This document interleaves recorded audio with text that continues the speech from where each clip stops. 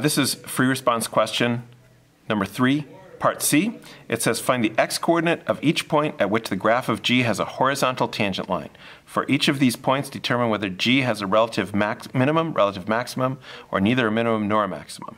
Now what we're up against on this question is again the distinction between the fact that they are asking us questions about G, which is the integral of f, but our graph is of f, not G. So I need to determine and understand what the relationship between f and g is. And that's the whole crux of this problem. What relationship are they describing here between f and g? What we determined in part B of this question is that since g of x is defined as the integral from 1 to x of f of t dt, therefore by the first part of the fundamental theorem of calculus, g prime of x is just equal to f of x. Now, this is the relationship and the connection between these two relationships. This is what this question is about us understanding. So our questions are about G, and it's asking about relative min, relative max, etc.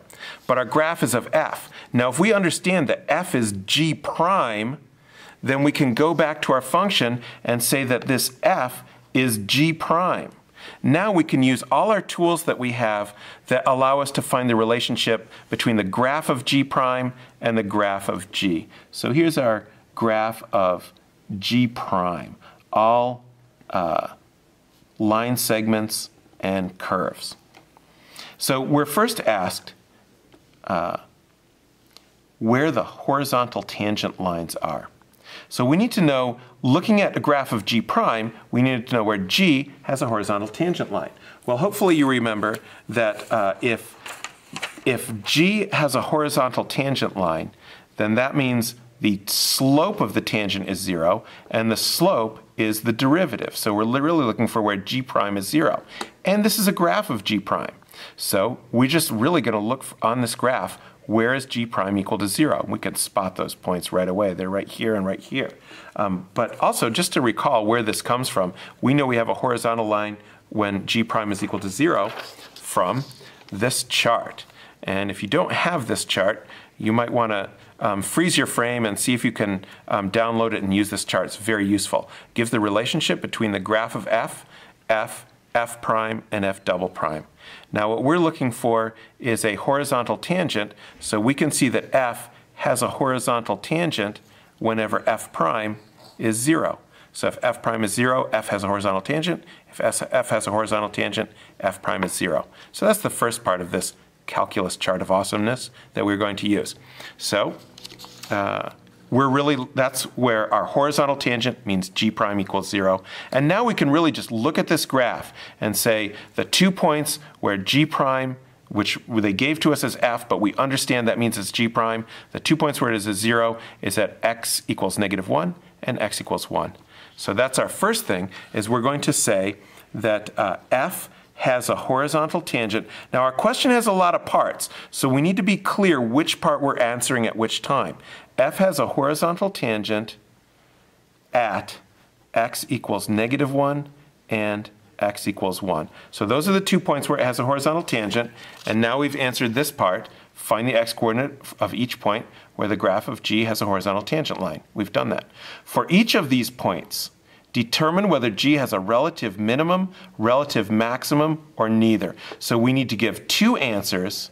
Since we found 2 points where there's a horizontal tangent, so we need to give 2 answers as to whether it's a relative minimum, and we need to justify both of those. So we need to split those up and say, at x equals -1, what happens? And at x equals 1, what happens? Now we need to recall how we're going to know from looking at the derivative whether we have a relative minimum, relative maximum, or neither. So that's also on our calculus chart of awesomeness. We want to know if we have a relative max, and in fact we could have a local or global max, or a local global min. When does that happen? Well, it happens when f prime changes from positive to negative we know that's a max if f prime changes from positive to negative. And if f prime changes from negative to positive, then that's a min. And implied, if it doesn't do either of those things, then it's not either one of those things. So what we need to do is look at that g prime and see if it's changing sign from positive to negative, that's a max, negative to positive, that's a min. All right, so let's look at what happens at x equals -1. So first at x equals -1, here's x equals -1. Here comes our g prime. It's positive, positive, positive, and then it changes to negative. So it changes from positive to negative right there. That's our g prime changing from positive to negative. So since g prime changed from positive to negative, that means at x equals -1, f has a relative maximum. Now, we have to be careful to say f has a relative maximum. We cannot say it has a relative maximum. We cannot say the function has a relative maximum because, in fact, what I wrote here is wrong. G has a relative maximum. It's g whose derivative is recorded here. So, and they'll be looking to see whether we know which function has a relative or max or min. Well, the question was about g. So g has a relative maximum.